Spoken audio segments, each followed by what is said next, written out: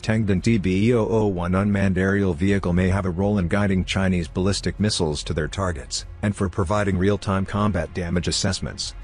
The potential combat role for TB-001, a large twin-engine UAV known as the double-tailed Scorpion, is outlined in a paper by Lieutenant Colonel Ida Moriki of the Japan Air Self-Defense Force.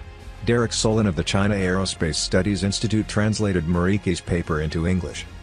Moriki's report observed that TB-001 and other Chinese UAV were active in waters east of Taiwan on August 4, 2022, when the People's Liberation Army conducted major exercises involving aircraft, missiles and ships.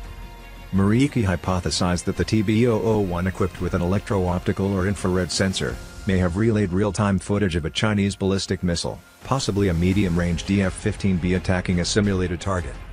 Ballistic missiles are likely to be a key element of any Chinese effort to defeat Western forces, the U.S. Navy coming to Taiwan's aid in a crisis.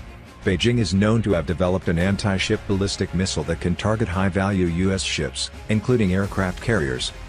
Moriki noted that Beijing never said that the UAV footage showed an impact in eastern Taiwan in real time. However, during the same period, Chinese defense officials reported video footage of UAVs of Chinese missiles landing in the Taiwan Strait, the waters separating the two countries. In addition, TB-001 transmits real-time video footage of September 2022 after the earthquake in Sichuan province. It is also used to create a communications network to support search and rescue efforts. Moriki continued with the theory that TB-001 might also provide terminal guidance for the DF-15Bs as they enter the target area. Quoting Janes, she stated that the DF-15B and similar Chinese missiles must continuously receive the latest targeting information from over-the-horizon radars, UAV, submarines and satellites.